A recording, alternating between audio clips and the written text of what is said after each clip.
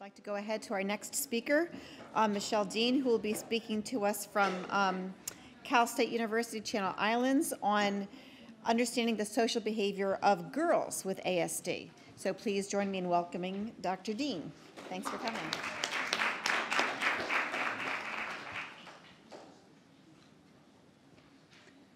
Hi. The art of camouflage gender differences and the social behaviors of girls and boys with autism.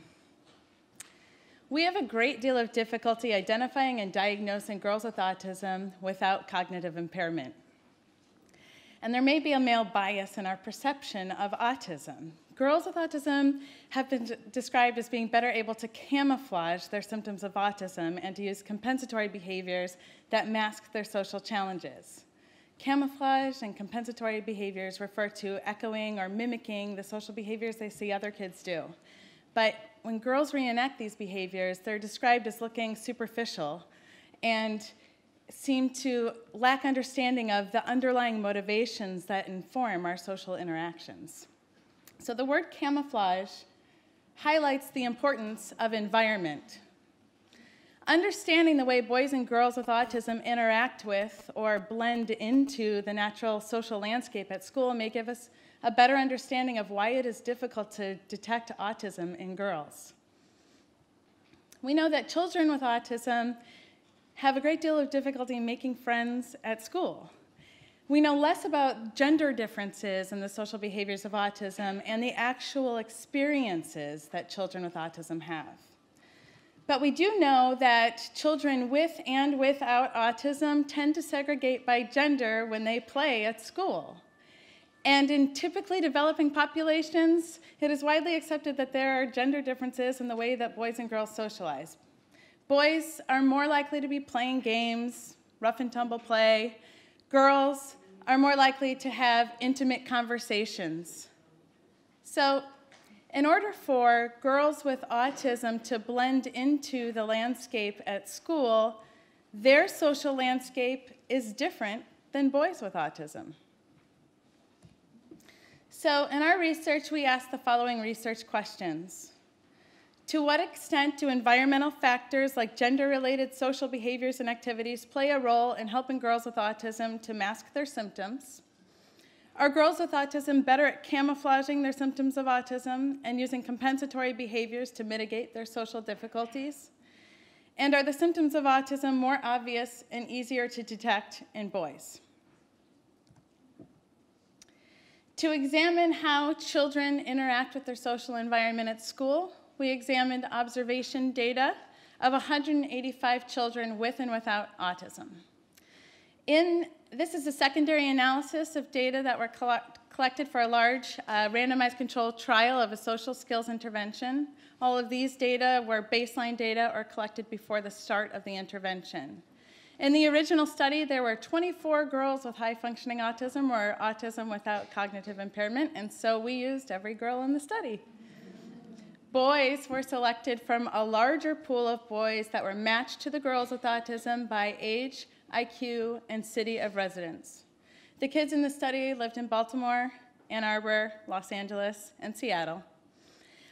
We verified the diagnosis of autism using the ADOS. All the children with autism had an IQ over 70, and all children with autism were educated in the general education classroom for more than 80% of the school day. Now, to determine what the social landscape on the playground looks like, we also used data from typically developing children. We had 69 girls and 68 boys. These children were selected for the original study because they were classmates of one of the participants with autism. In addition, their teachers, their general education teacher, nominated them to participate because they had good social skills, positive pro-social behaviors. All children were observed on the playground for 10 to 15 minutes using the playground observation of peer engagement, or what we call the POPE. Each line here represents a 1-minute interval. The POPE yields quantitative and qualitative data. Quantitative data refers to engagement state, and qualitative data is a short description of what the kids were doing during that 1-minute interval. The variables of focus for this study are solitary The child is alone or with an adult. Joint engage. The child is actively socializing with a peer or peers. Game. The child is actively playing a game with rules with a peer or peers. Children were observed by graduate students or research assistants who were trained to a reliability criteria of at least 0.85, and to maintain coding consistency, 2 coders randomly and independently coded 20% of the observations. So here's an example of what 3 minutes looks like. Joint engage, walking and talking with one girl, happy. Joint engage, walking and talking with one girl. Joint engage, talking with one girl on the jungle gym, laughing. For this analysis, we used concurrent mixed methods in which quantitative and qualitative data were collected at the same time and analyzed concurrently. Our analytic design was an exploratory case study design with each group representing one case. For the quantitative analysis, we examined the frequency that each group spent some time in solitary joint engage or game. Then we tested between group differences and the average amount of time that each group spent in each engagement state. Qualitatively, we identified each activity that each participant engaged in each engagement state, and then we identified what the most popular activities in each engagement state in each group. Once we were able to develop a social profile for each participant, we then went to the qualitative data to select a representative example of what the social behaviors looked like at school. The social landscape, typically developing girls. So this graph represents the proportion of typically developing girls that had spent some time in each engagement state. So typically developing girls, the joint engage was the most popular engagement state. In addition, typically developing girls spent on average more time than boys in joint engage.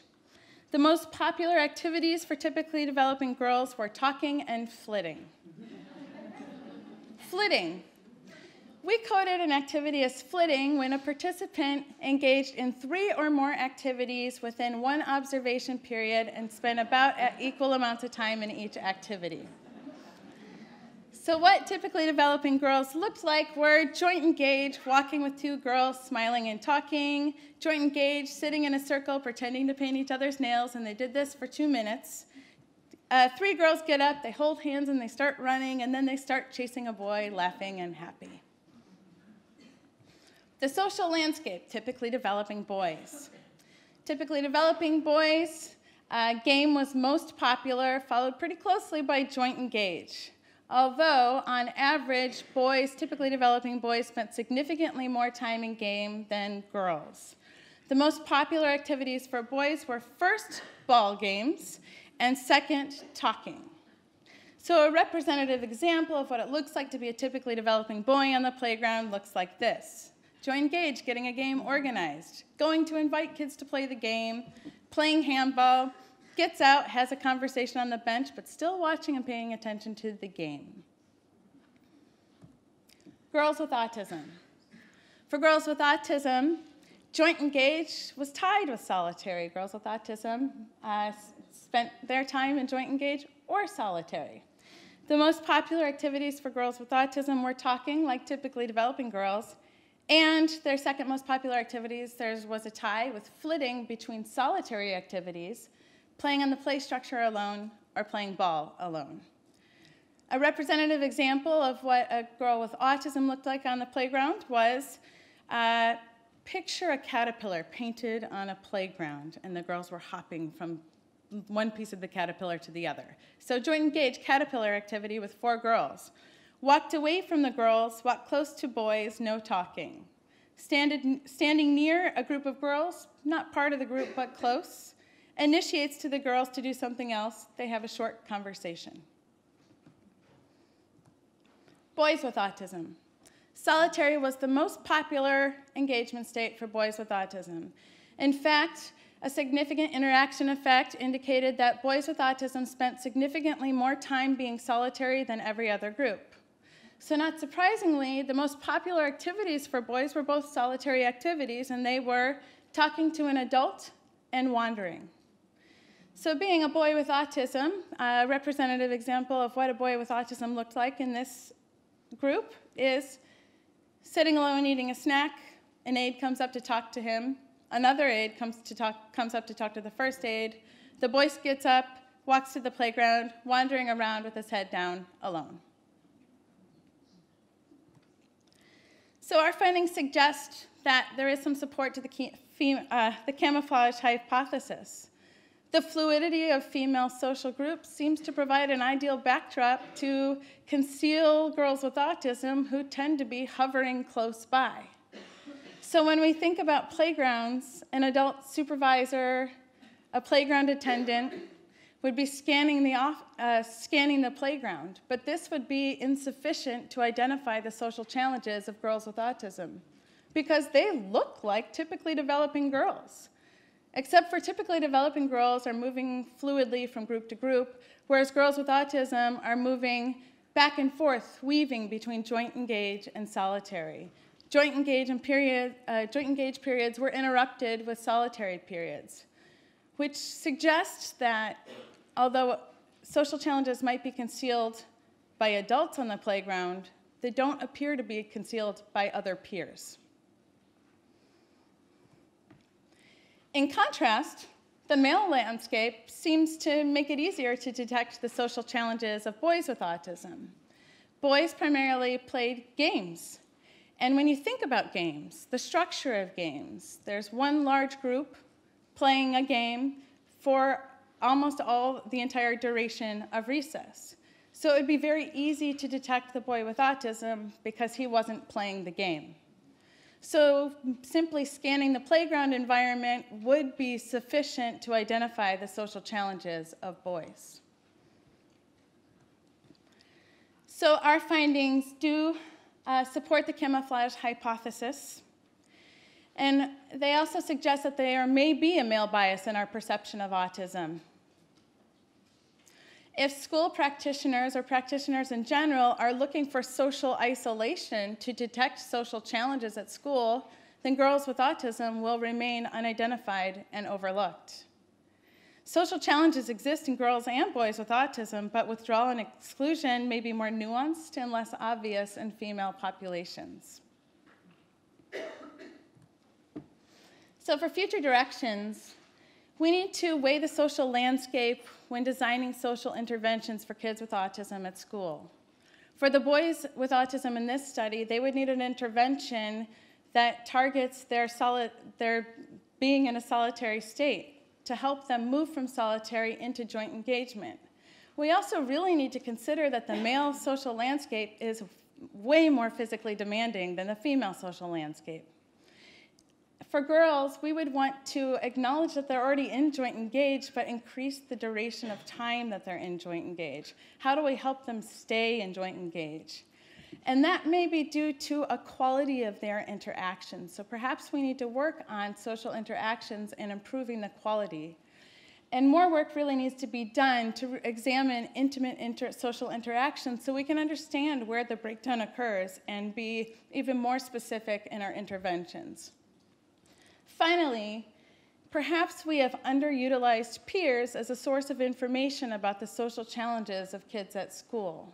And future research may want to consider the peer perspective to help us gain more understanding about the social challenges of girls with autism and boys with autism. So also thank you, Kana Kazari and Health Resources and Service Administration for funding the study, and research assistants, Kate Rydell and Marta Wirga.